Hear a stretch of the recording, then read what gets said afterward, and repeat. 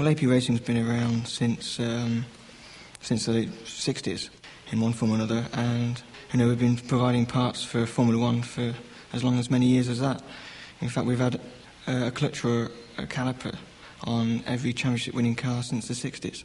Last year we had 90% of the cars were on an AP Racing clutch, and about 60% were using the brakes. With SolidWorks you can create forms and shapes that you never believed possible. To draw on a 2D system, you have to actually visualise it in your mind before you even pick up a pencil. With 3D, you actually see the 3D shape in front of your eyes, so you can create better designs.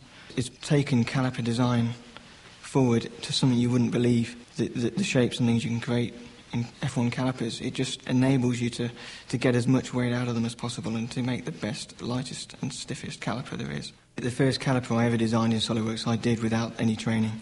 It was easy to use, and it's as easy and as fun to use now. It's just got better and better and better. I could not imagine what it would be like doing it in 2D now. We certainly could not do any FE analysis on any caliper, so for every design it would be hit and miss as to whether we actually hit the target.